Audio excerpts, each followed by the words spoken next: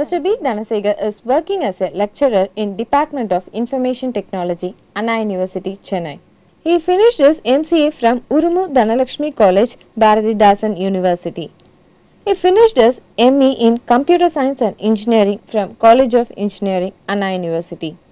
His areas of interest are multi-core programming and architecture, programming models, compiler, automata theory, cryptography, and algorithms. He is an expert in subjects like compiler design, formal languages and automata theory, analysis of algorithms. His research area is code generation for multi-core architecture. Welcome to the UGC lecture series on computer science. So, here we have the subject called theory of computation.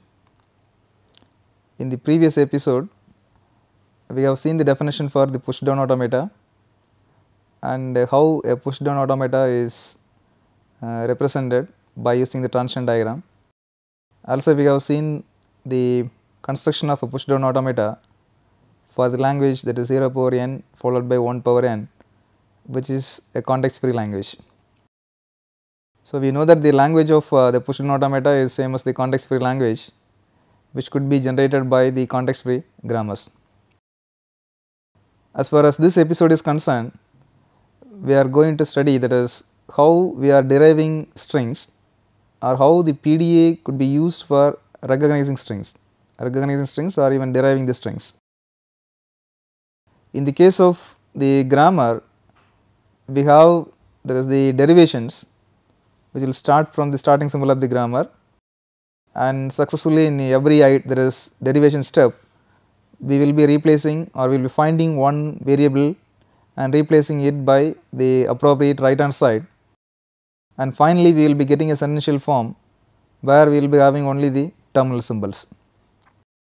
So, that is how we are deriving a string using the context free grammar. But whereas in the case of a push down automata, a similar kind of approach is followed.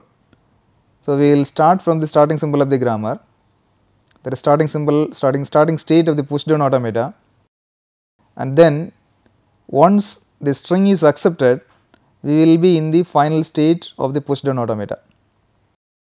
But here we have to account the current state and what is available on the buffer and what is available on the stack. So, these three together we call it as the configuration of the push down automata, or we will be calling it as the instantaneous description of the push down automata. That is, how do we describe the configuration or how do we describe the state of the push down automata. The state of the push down automata, if you want to describe, then three components are mandatory. One is the current state of the push down automata, and the second one is going to be the content available on the buffer. It is not just one symbol, it is going to be the entire content available on the buffer, and third one is once again the complete stack content which is used by the particular push down automata.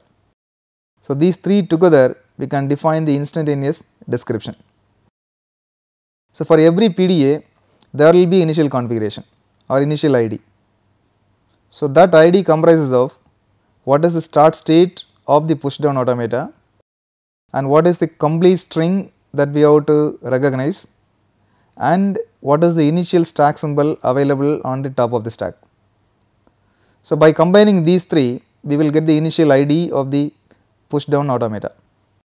Then based on the various transitions either available in the transition diagram or available in the transition function form, we just apply in a successive manner, and finally we will be left with a configuration, and if that configuration is the final configuration, then we can say the string available in the buffer has been successfully recognized or it is there in the language of the automata. And if not, that is, if we can't reach the final configuration of the push down automata, then it means that the string is not there in the language. So, that is what we are going to study as far as this particular episode is concerned. Moreover, we have the definition for the language recognition by push down automata. There are two methods available, how it is recognized with the help of that is the final state and another one is with the help of the empty stack. So, here we have the definition first of all, how we are having the instantaneous description. So, ID is going to be a triple. First it is going to be q, comma w, comma gamma. That is in general what is the current state, and this w is actually what is the remaining input, because we are not saying that this is the initial configuration. So, this is the configuration at any point of time during the recognition of the entire string. Maybe the string, maybe there is something like x or y, and after consuming some number of symbols from that x, what we left is going to be w. That is what we call it as w, the remaining input. And what is going to be there in the complete stack? That is nothing but this gamma. So, gamma is the entire stack content which is available as a result of consuming some symbols from the prefix of the given string, that is entire string, maybe the sum x. So, now this is the considered as the current configuration, and suppose if your intention is seeing how the string is going to be recognized, the PDA starts from the first configuration or first ID, and it is moving from one ID to another while recognizing or even computing whatever the question is or the problem is. So, now the question is how we are making use of these IDs. So, first we should know what are the various components available in the push-down automata. So, here we have all the 7 components. Q, that is the input alphabet. So, first one is set of all states, input alphabet, stack alphabet, the transition function, starting state, starting stack symbol, and then set of final states. Suppose if you are having a transition function, that is del of q comma a comma x gives as output p comma alpha. The reason why we are having that contains is your PDA may even be that is not deterministic. In that case there may be more than one output possible. So, here we are talking about one of the output, that is p comma alpha. So, that is what we are saying it is containing. So, del of q comma a comma x contains p comma alpha. Then for all strings w in sigma star and beta in gamma star. So, w is going to be the portion of, actually we call it as the suffix of the string which we want to recognize.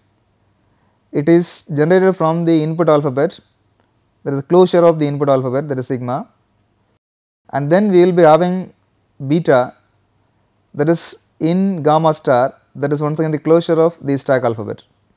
So, beta is the closure of the stack alphabet and w is the closure of the input alphabet.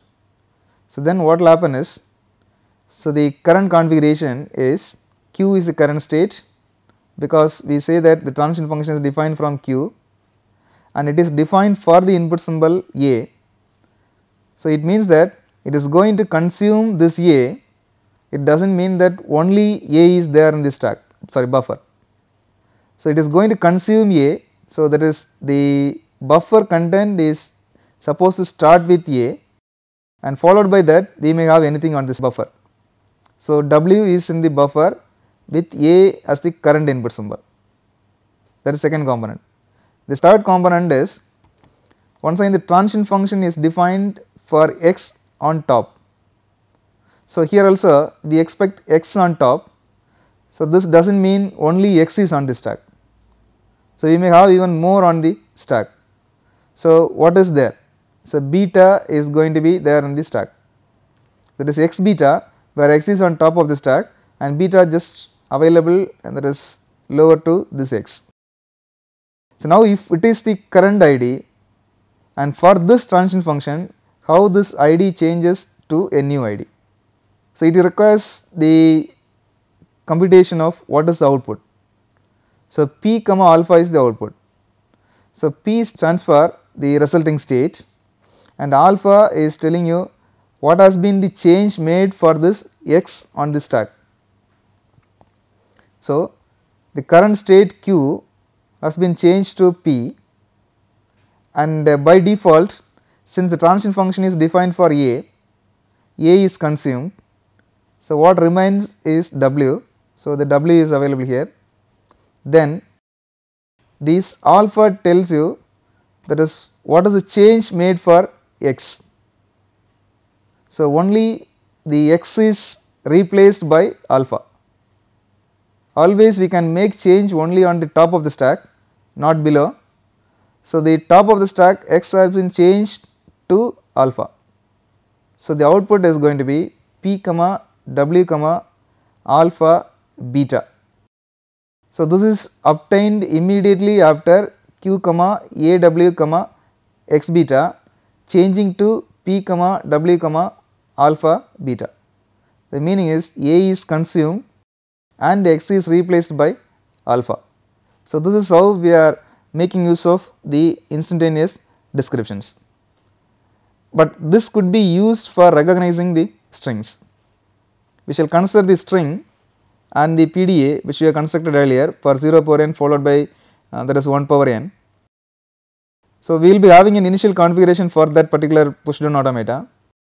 Q0 is the starting state, and suppose if you are having a string called 0011 as a string to be validated, then load that string 0011 into the input buffer, and let us assume Z0 is the initial stack symbol.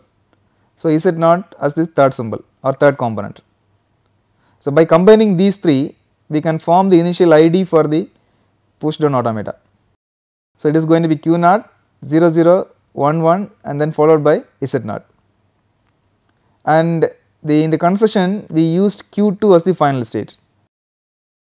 Suppose Q2 is the final state, after accepting 00 followed by 11, so we should get Q2 as the final, that is the final configuration or the final instantaneous description or the ID should have Q2 as the final state and no more symbol in the buffer. So, your buffer must be empty. Then the final configuration should tell what is on top of the stack. The top of the stack should be the initial stack symbol which is defined the definition for the push down automata. So, if these things are happening or these three things are obtained, then we can say that string has been accepted. Let us see how the IDs are, various IDs are used here. The initial configuration here is Q0 0011 Z0, and the first one, the transition function, what it says is if Q0 comma 0 with the Z0 on top of the stack, we are consuming the first symbol and pushing 0 onto the stack. So, we will be having Q0, there is no change of state as long as zeros are all there. So, the first 0 has been moved or pushed onto the stack. The same thing is applicable even for the second 0 also. So, here we find the configuration Q0 comma 0. So, if it is the case, you push this second 0 onto the stack. So, now the stack has 2 number of zeros, and what the buffer we have is only the remaining 2 number of ones. So, now what will happen, suppose if the Q0 comma 1 is the current, that is intersection. So, here we have to recognize, actually the intention is counting the number of zeros and ones. So, for every one we must remove 1 0 from the stack. So, first we are looking at Q0 comma 1, the first 0, that is the top stack symbol 0 should be removed out of the stack. So, we are popping this out. So, what remains here is 0 Z0. Then what will happen for the change of state? The state should be changed, because if you still stay back in Q0, there is a chance that once again it may consume zeros. But if you have more zeros there in this context, then the string is suddenly not going to be of the form 0 power n followed by 1 power n. So, that is not allowed. So, it is actually stopped by changing the state from Q0 to Q1. So, Q1 comma 1, once again the same story, like the 1 must be removed out of the stack, buffer, and the corresponding 0 from the stack must be popped out. So, this will give you the new configuration with nothing on the buffer and Z0 on the top of the stack. So, here we have no more symbols for recognition or even no symbol for in the stack. So, what should be done there is you jump to the final state of the PDA, that is Q2, without disturbing the stack content. So, that will give you the final configuration of the PDA. We have reached the final stage, no symbol on the buffer with initial stack symbol available on the, that is stack. So, you can say that the string 0011 is of the form 0 power n followed by 1 power n. So, we shall continue after a short break.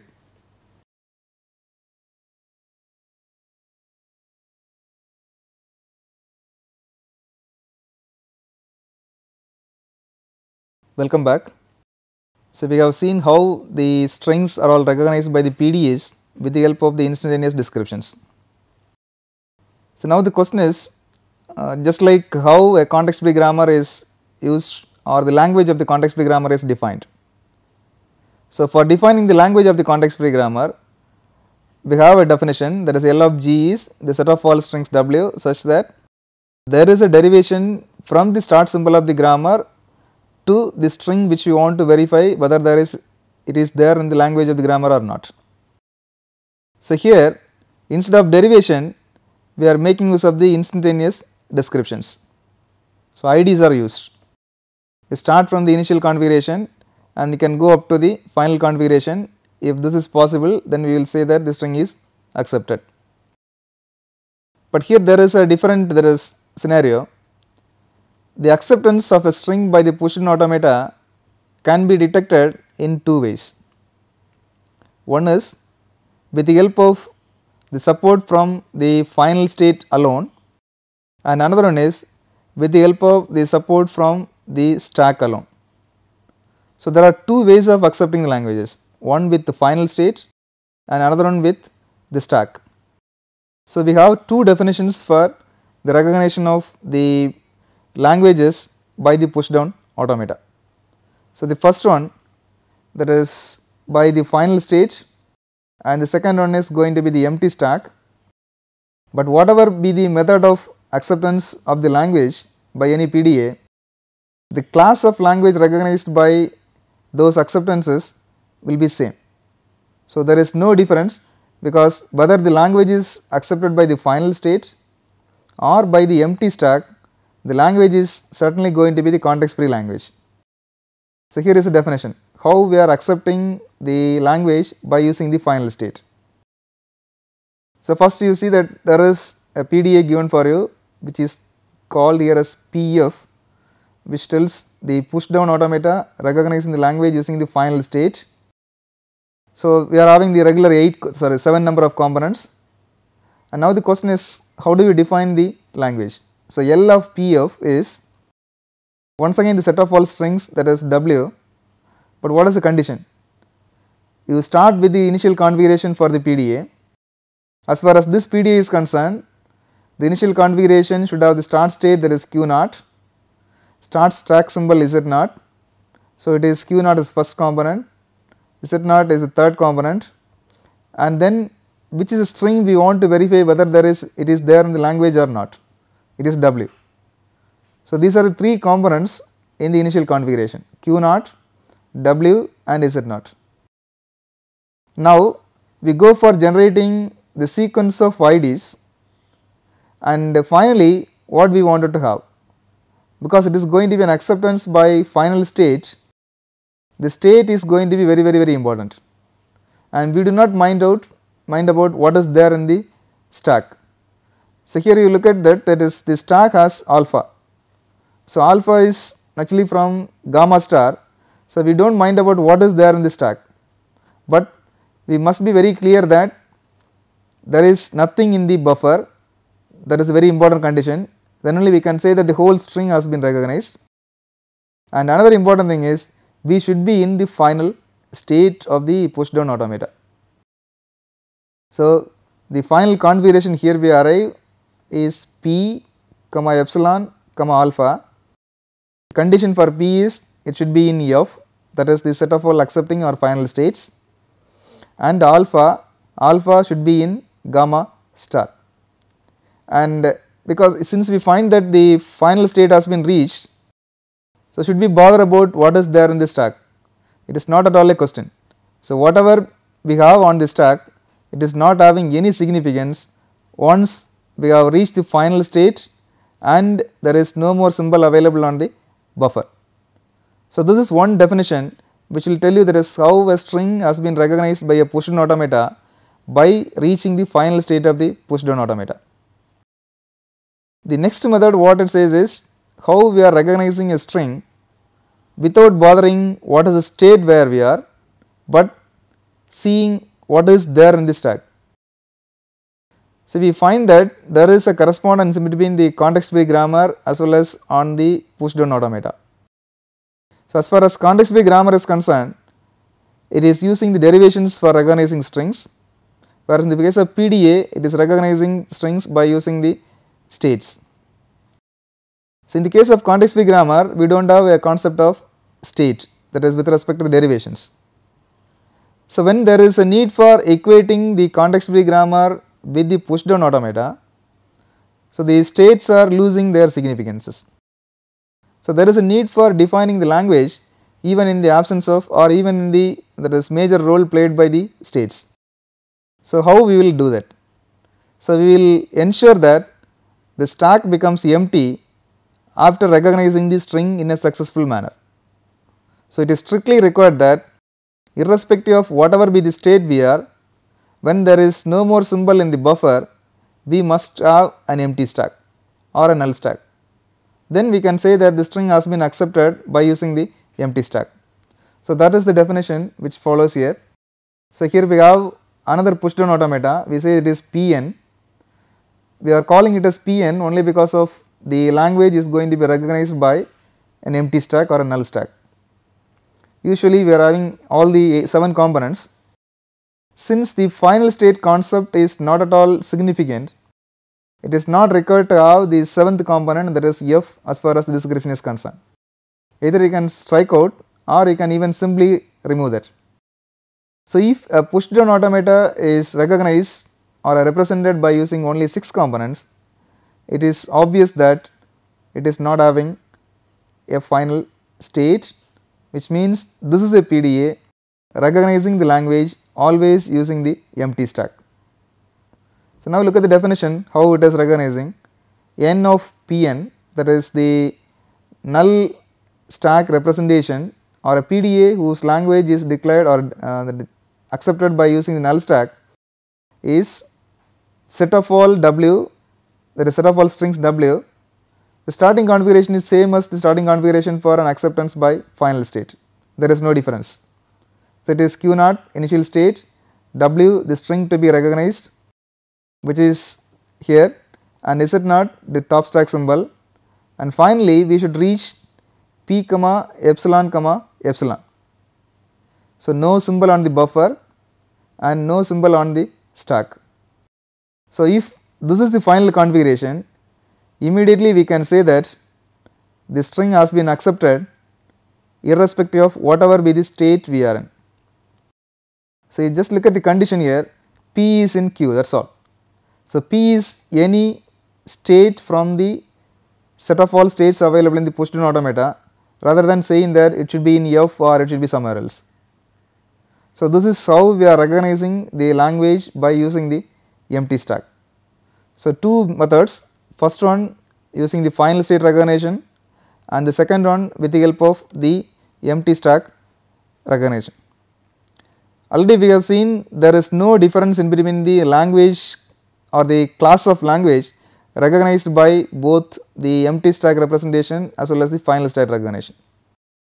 So, there should be always some equivalence in between the language recognition by a final state or the language and the language recognition by the empty stack. So, how do you find out the equivalence? That is, given a push down automata which recognizes the language by using the final state, how do you transform it into a push down automata recognizing the language using the empty stack? Another one is, given a push down automata which recognizes the language by using null stack, how do you convert it into a push down automata which recognizes the language using the final state? So, these two are very important. So, if these equivalences are there, then only we can claim that the language recognized, whether it is going to be the final state recognition or it is going to be empty stack recognition, it should always be a context free language. So, here we have the there is conversion which is taking from Pn to Pf. That is a null stack recognition to the final state recognition. So, the idea behind the null stack recognition to the final state recognition is, so once we find that your PDA has reached the final state, that is by seeing that the stack content is empty and the buffer content is also empty, irrespective of whatever be the state, your Pn will accept the string, but not the Pf.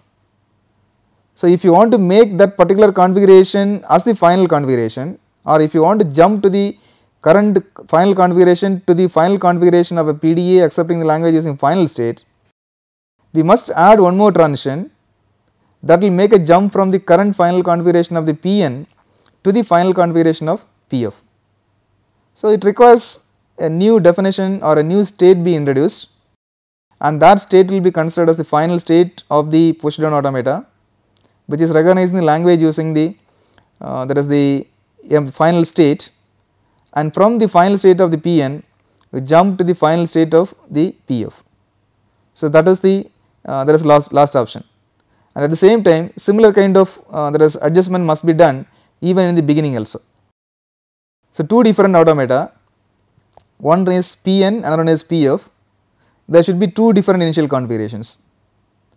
So, the initial configuration of the Pf should have some option to jump to the initial configuration of Pn. But the very important factor here we have to remember is the buffer content, that is the string which we want to recognize, should never be altered or never be disturbed when we are moving from the initial state of the Pf to the initial state of the Pn. So, once this transition is done, then immediately the Pn will take care of the recognition of the entire string. So, make a jump from the initial state of the Pf to Pn, the Pn will recognize the string, and then make a jump from the final state of the Pn to the final state of the Pf. So, by writing two new sets of transitions, it is possible to convert any push down automata recognizing the language by using the empty stack to an equivalent push down automata recognizing the language using the final state. The two new states are introduced and few sets of transitions are introduced. So, that will enable us to move from the final state or Pn to Pf. A similar approach is even followed for the reverse conversion also. There is given a Pf, how do you transform it into Pn? So, Pf we will reach the final state no matter what the content of the stack is. So, for recognizing the same with the help of the final, that is empty stack, it is required to do some iteration over the stack content, and during that various iterations we will remove one symbol from the stack, and this iteration repeats until we reach a state where we have nothing on the stack. So, then we can say that the string is accepted by even by the empty stack also. So, whether the PDA is given in the form of Pf or PDA in the form of Pn, whatever it is, we will be able to find out an equivalence by doing these kind of that is extra transitions as well as extra states. So, we will be able to find out the equivalence. So, let us summarize what we are having as far as this episode is concerned. So, we have seen how a push down automata is recognizing its string from its language. Actually, we have used the instantaneous descriptions for deriving the strings from the initial configuration. Also, we have seen two methods for recognizing the languages, that is, it is actually the empty stack recognition as well as the final state recognition. As far as the questions are concerned, what is the meaning of that instantaneous description? How it is equivalent with that is the derivations, and where do we use that? So, how we are defining the various languages described by the push down automaton. And the next one is how the PDA is recognizing language by empty stack is converted into a PDA accepting the same language using the final state. The question can even be reversed, how the language, or when you are given a PDA which is accepting the language by using final state, how it is converted into an equivalent PDA accepting the language by using that that is empty stack also. So, both kind of questions are possible. Also we may have questions even for constructing the push down automata either by accepting the language by using final state or by accepting the language using the empty stack. These are all the possible questions as far as this particular episode is concerned. I will conclude this lecture. Thank you all.